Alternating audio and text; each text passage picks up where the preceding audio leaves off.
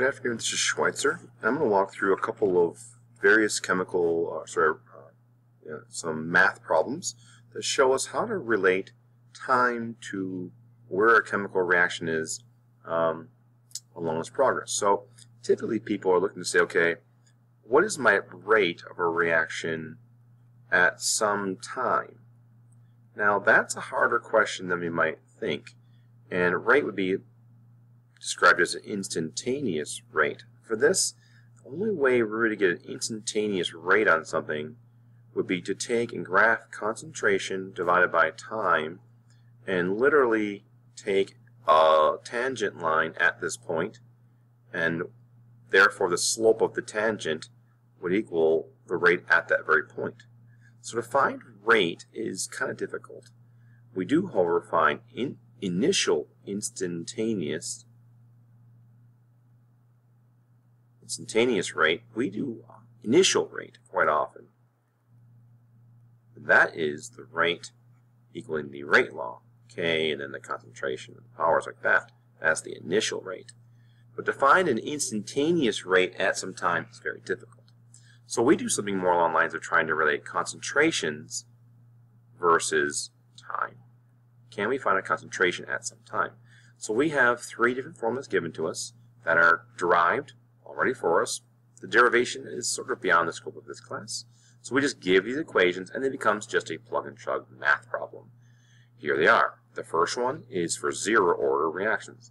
They keep them very simple. We don't do real complicated chemical reactions here. So that's it right there, and you can pause the video, but I'm going to write it down here.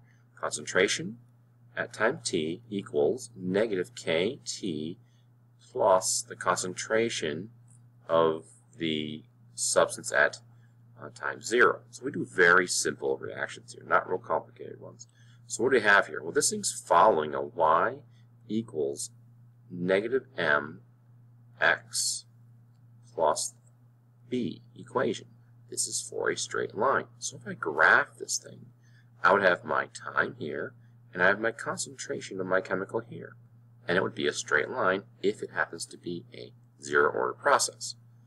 So I'm collecting data on a particular at time concentrations, and if I plug all this data into this form and graph it, I'll get a straight line. If it's a zero order process. If it's not a zero order process, then it wouldn't be the actual straight line, curve. So what do we get from this thing? Well, a few things I might mention here is that the slope of this line is in fact the rate. Okay, and the rate's not changing if it's zero, so it's the same rate all the way along. So zero orders don't have changing rates.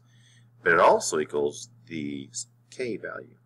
It's negative, but the value is the K. Okay, first order. Now, it's first order processes. Okay, a little different. Natural log of the concentration at times t equals negative kT plus the natural log of the concentration at time 0. Once again, this is a zero order process. A first order process time. It's following a y equals minus b once again. So if we graph this thing, it would actually be the natural log of the concentration times t. So I would have to graph, in this case, the natural log of the concentration times t. And if we graph these things, and this is for our first order process, if it is in fact first order data coming from our first order process, we would get a straight line. You try and take this data and plug it into that equation, you will not get a straight line. You'll get a curved line. So either way, what do we got here? What's the slope represent? Does the slope represent the rate here? And the answer is no. The slope is the natural log of the concentration divided by t. That would not be this. That would not be the rate. The rate is change in concentration versus change in time. That one is the only rate. This does, however, equal the K value. All right. What about the second order process? Let's go with a different color here. This kind of looks good. This one's going to be 1 over the concentration at times t equals kT plus 1 over the concentration at times 0. We're kind of reciprocal here, which is why we lost our negative on here and everything's upside down.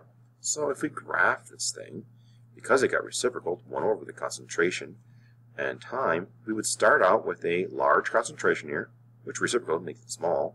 But as this thing gets smaller and smaller and smaller, we get bigger and bigger and bigger. And of course, if you're then we'd be plotting data, which is 1 over the concentration versus time. If you plot this data on the second order data and you graph it, you'll get a straight line. But if you try and plot this data on that graph right there, you will not get a straight line. So if the data agrees with the equation, you get a straight line. This is one way we'll see that we can actually figure out the order of a reaction.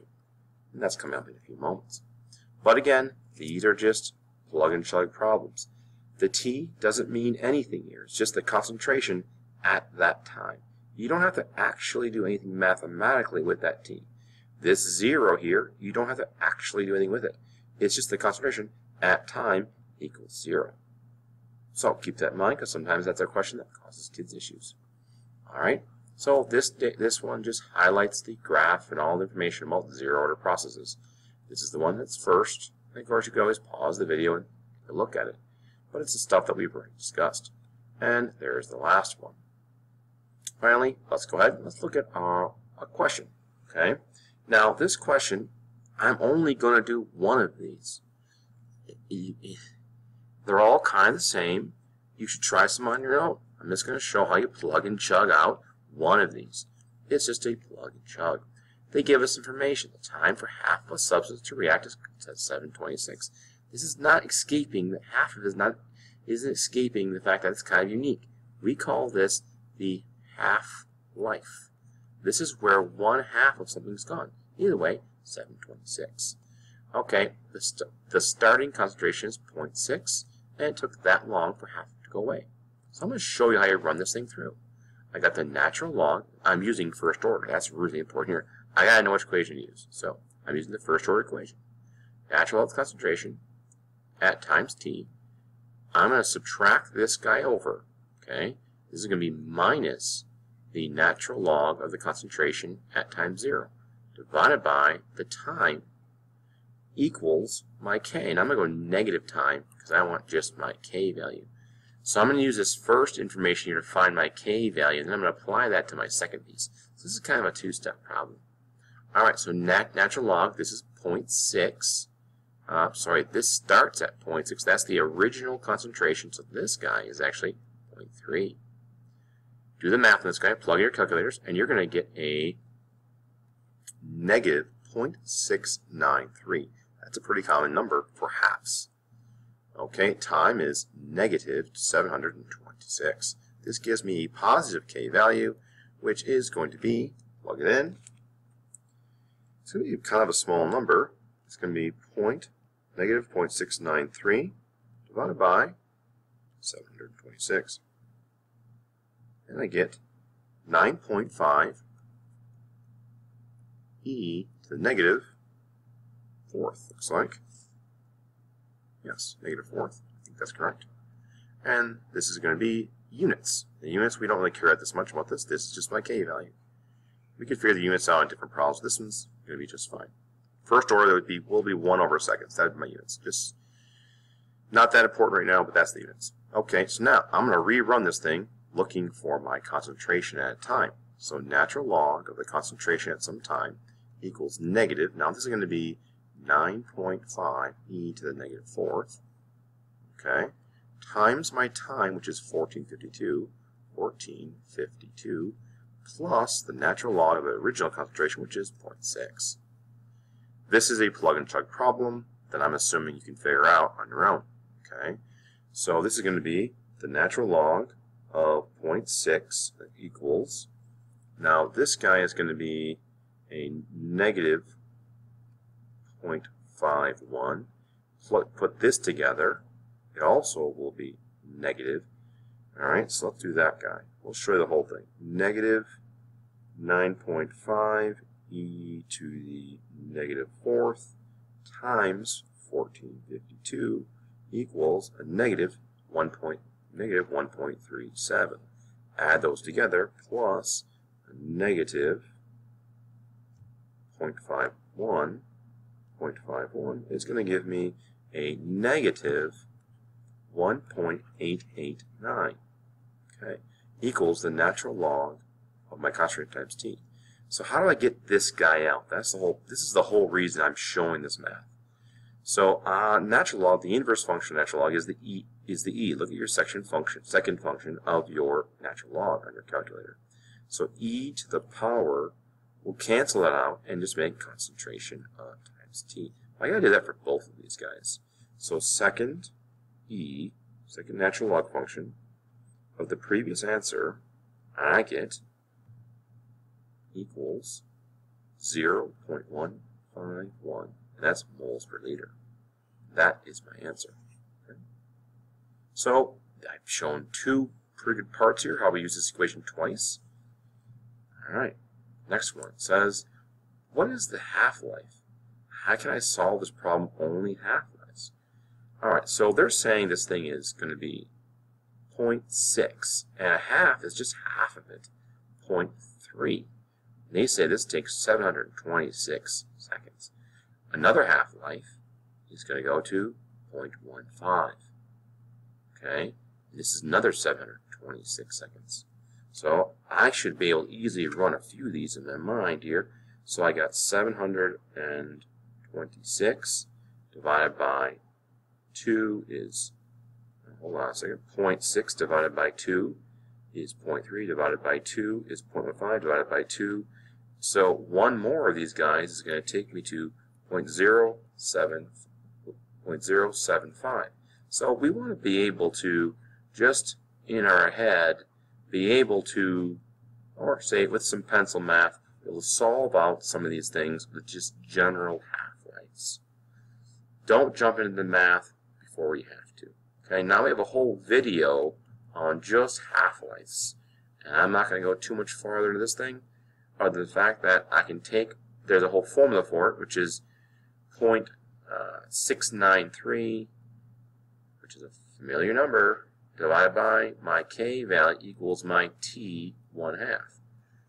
Okay, important to get really good at this stuff. Watch the half-life video.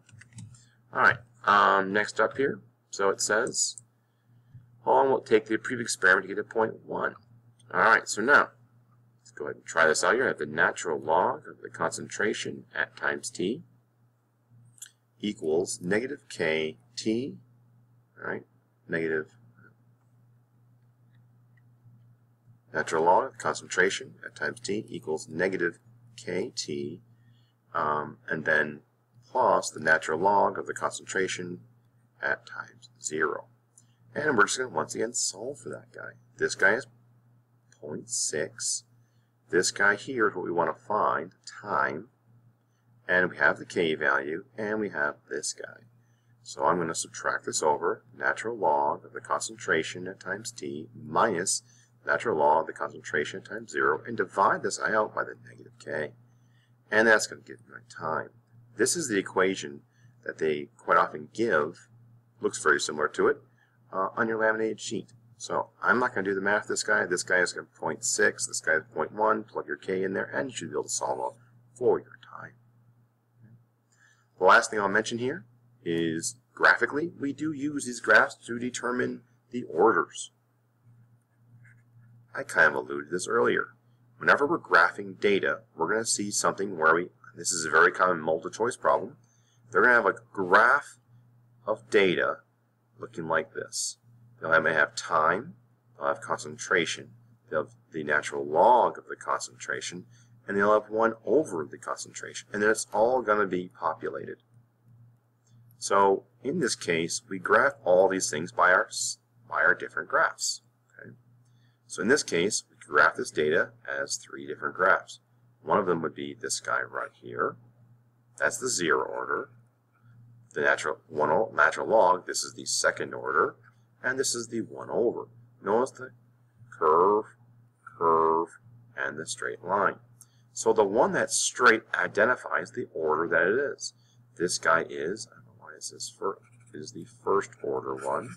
This is the natural log, 1 over, this is the second order process. Okay, this thing, therefore, is first order. But if they don't give you the graphs and just give you the data, they're going to be nice to you on this and have consistent data, consistent time. So 1, 2, 3, 4, all consistent at times. We're looking for the one that also is consistent here. that mean that the difference between them is also the same. And that, of course, if this is the same and this is the same, will give me a straight line. Linear. So look at the data and see which one of these guys is consistent, which ones are changing. And that's it. I'm going to stop there for today. I've shown some examples of both the formulas and the graphs.